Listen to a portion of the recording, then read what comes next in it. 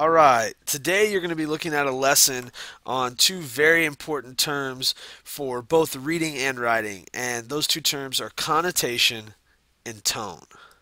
Today's lesson is about how words actually have feelings too, and they have feelings attached and associated with them, and those feelings attached to those certain words create something called tone that you can identify when you read different texts or that you can create when you're writing your own story.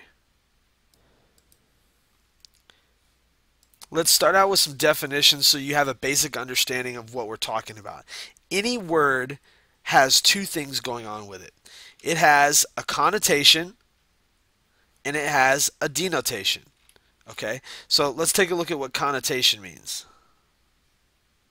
So the connotation of a word is not the literal definition of a word. This is not what you would go to the dictionary for and find it written there. The connotation of a word is the feeling that a specific audience has with a word, about a word. It's the feeling we associate with a word. The denotation of a word is what you're more used to thinking about, and all that denotation means is the literal definition, the actual definition of a word like you would find in the dictionary. So every word has a definition, it means something, but then there's also feelings we associate with certain words, and it's helpful when you're analyzing something that you're reading or you're writing yourself to think about not just the definition, what a word means, but what feeling does your audience have about that word? So some words that have the same or even similar denotations or definitions have very different connotations or feelings. So words can basically mean the same thing, but they can have a totally different feeling associated with that word to the audience. So some words have a more positive connotation, some words have a more negative connotation. Let me show you what I'm talking about. This cartoon is a good illustration of connotation, right?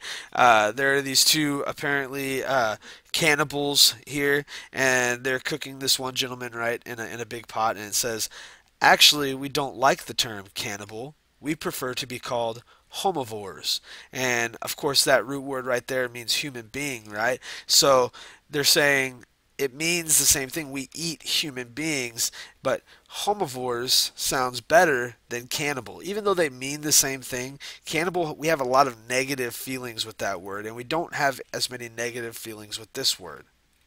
Let me show you another example. Prey has such negative connotations. I'd like to think of us as crucial links in the web of life. It's one thing if you're called prey, that has negative feelings associated to it. That means somebody's going to try to eat you, or you're lower down on the food chain. These two fish prefer being called crucial links in the web of life because it sounds better. Okay, let's practice this. Let's look at some words, some groups of words that have basically the same denotation. They have the same definition.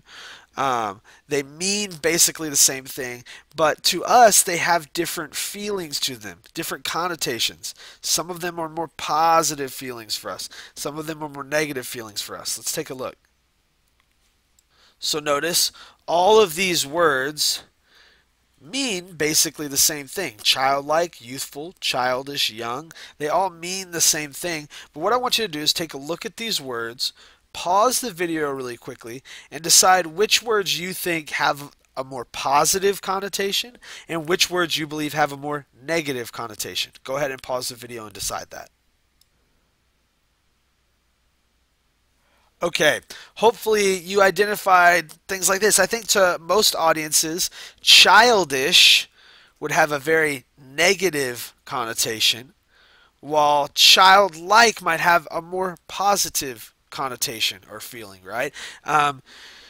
Young might be kind of neutral. It might be a little bit negative connotation. It might be a positive connotation. Youthful might be a more positive way of saying it. But each one of these has a different feeling associated with it. Let's try it again. Go ahead, look at these four words that basically mean the same thing, and think about the different feelings you associate with it. Go ahead and pause the video right now. Okay, so we have chick, female, woman, and lady. We would probably, most of us, agree that chick is the most negative connotation, and maybe lady or woman is a more positive connotation. But you can see each one of these words have different feelings associated with them. Let's try it again. Take a look at this one. Look at these four words and decide which ones you think have a more positive feeling and which ones have a more negative feeling or connotation. Go ahead and pause the video and take a look. Hopefully you notice that words like skinny in this situation is probably the more negative connotation, right? Slender has a little bit more positive connotation. The difference between thin and slim falls somewhere in between, right? And you can look at these words that mean the same thing, but they have very different connotations to them. Let's try it again. Look at these four words and decide the connotations for them. As a guy, I never cry, right? As a man, I never cry. I tear up sometimes. That doesn't sound as bad. In fact, I don't even tear up. I get watery eyes. That's all that happens. I certainly don't weep, right? Weep has a negative connotation. Or cry, that has a negative connotation. What we call things, they can mean the same, but to different audiences, the different feelings associated with them really matter. They really matter. Think about if you were crying, weeping, tearing up, or your eyes were watery. Which one would you want to use to explain what you were doing? Let's try another one. Look at these four words and decide out of these four words which is the most positive and which is the most negative. Go ahead and pause it and try it out. So between these four words, naked, nude, unclothed, natural, probably the one with the least offensive connotation is the word natural, right? Oh, I was out there and I was in nature. I was natural. Maybe slightly less offensive too, maybe also on that end would be something like unclothed, right? But when we get to nude, maybe that's a little bit better than the last one, which is the most negative, right? Is naked. Is the most abrasive there, or the most one that's the harshest. Okay, so let's see how this works in something larger like a sentence. Let's look at these two sentences, and let's first of all notice that the words in each sentence that are in color, that those words mean basically the same things. By definition, they're saying the same thing, but they have very different feelings associated with them, and they create a very different overall impression on the audience. Let's take a look at the first one. Internet users fool people into looking unintelligent online. Okay, compare that sentence to internet trolls trick people into looking stupid online.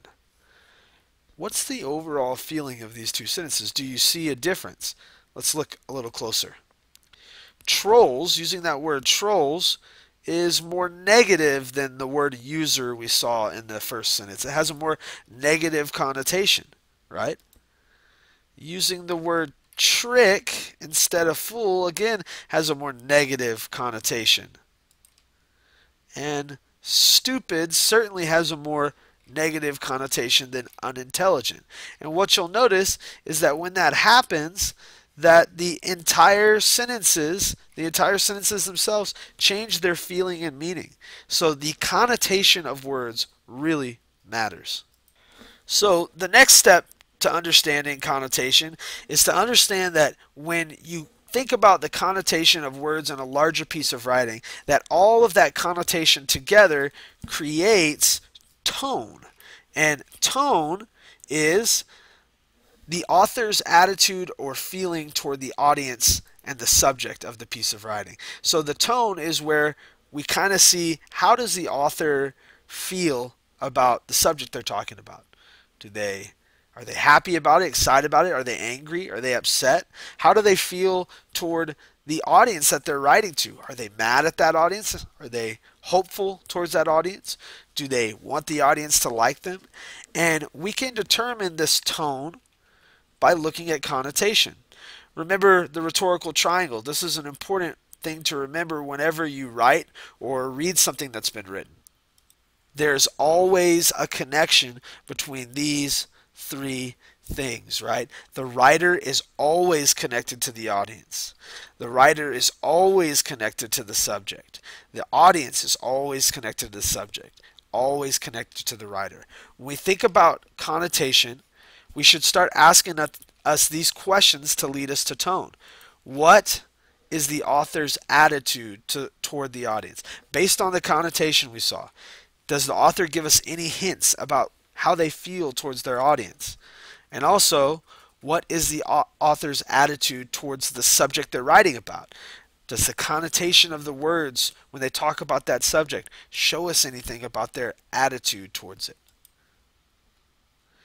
So that's how connotation creates tone. Let's look at that sentence we looked at earlier. Internet trolls trick people into looking stupid online. This is the more negative connotative sentence. When we consider all these together, these words create a negative tone towards the subject. Internet trolls, right? It creates a more negative tone. So why don't you try this out real quick? You can even look for this in a piece of art or a cartoon, all right? So I want you to think about these two questions before we look at this cartoon. When we look at the cartoon, what is the artist's attitude toward cursive writing? What's the artist's tone towards cursive writing? What's the artist's tone or attitude towards school? Okay? Also think about what in the cartoon showed you these attitudes. So let's take a look at it.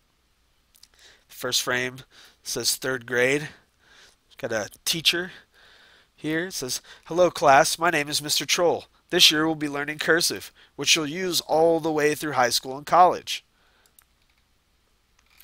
Then we have the student working very hard, tongue sticking out, trying to learn cursive, right? Then they get to sixth grade. They're trying even harder. They're sweating. Their cursive's looking a little better, right? They finally did it. The cursive is beautiful. Their eyes are watery with joy. Then they get to ninth grade, freshman year. "Welcome to freshman English. No assignments written in cursive will be accepted, and all papers must be typed." And then problem, thinking back to that third grade teacher. Okay, so think about this cartoon. Think about the words that were written in the drawings and think about if the author created a certain tone towards things using the details, right? What is the author's attitude towards cursive writing? Well, hopefully you'd see that the author's attitude is maybe frustration, right? And frustrated with school. So we saw through the evidence on the slides that the author's tone was a frustrated tone. The creator of this cartoon had a frustrated tone. If you could do that with a cartoon, you can do that with a piece of writing. All you have to do is ask yourself a few questions when you're reading something. Questions like, what connotation do the words have? Pick out specific words and think about what the connotation of those words are, the feeling of those words. Then ask yourself, why did the author choose words with these connotations instead of other words? Once again, in the English language, we have a lot of words to mean similar things. There are words that we could use to describe the same thing and get the point across, but those words have different feelings. So why did the author choose to use these words with these connotations instead of other words? And then finally, ask yourself this. When considered together, all those things together, what does this show us about the author's attitude toward the subject? If you will ask yourself those three questions, you will be able to come up with what the tone is. So finally, I wanted to look at an example of what this looks like in an actual piece of literature. This short excerpt is from one of my favorite books, pretty intense book. It's called Night by Elie Wiesel. And it's a true story of his experiences during World War II as a prisoner in a concentration camp. And he writes this sentence, and I want you to pay attention to the words that are in red, words that definitely have feelings or connotations associated with them. Okay? Never shall I forget that night, the first night in camp, which has turned my life into one long night. 7 times cursed and 7 times sealed. Never shall I forget those moments which murdered my God and my soul and turned my dreams to dust. Never shall I forget these things, even if I am condemned to live as long as God Himself. Never. These words in red are good examples of words that have negative connotation.